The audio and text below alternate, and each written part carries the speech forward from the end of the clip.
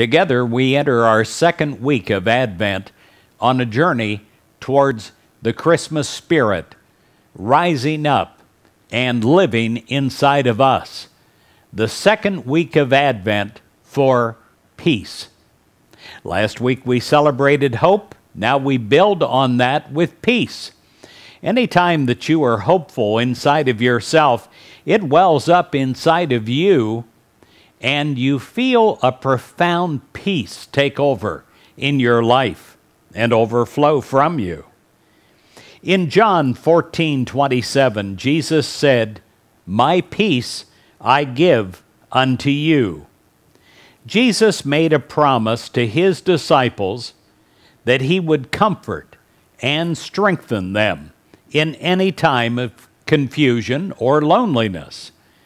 Here is the promise: "These things that I have spoken to you, being yet present with you, but the Comforter, whom the Father will send in my name, he will teach you all things and bring all things to your remembrance, whosoever I have said to you."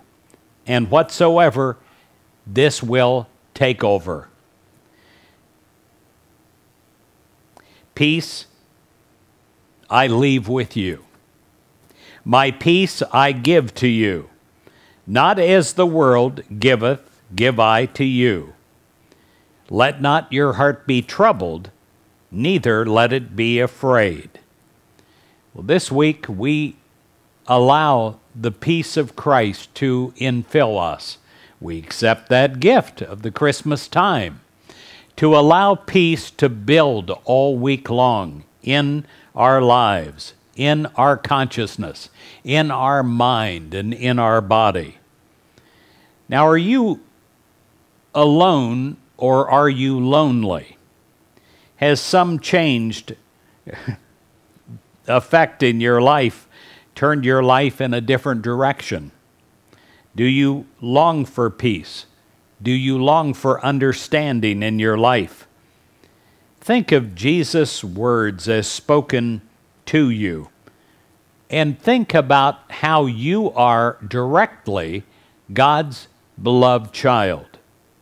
At any time of bewilderment or confusion in life, in any need for peace and strength, this promise holds true.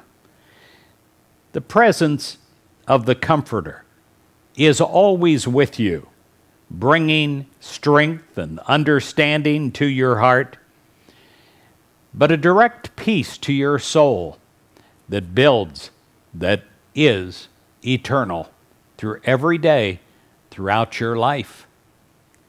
I pray today that you accept the peace of Jesus Christ in your heart and soul on this Advent week on our journey towards Christmas.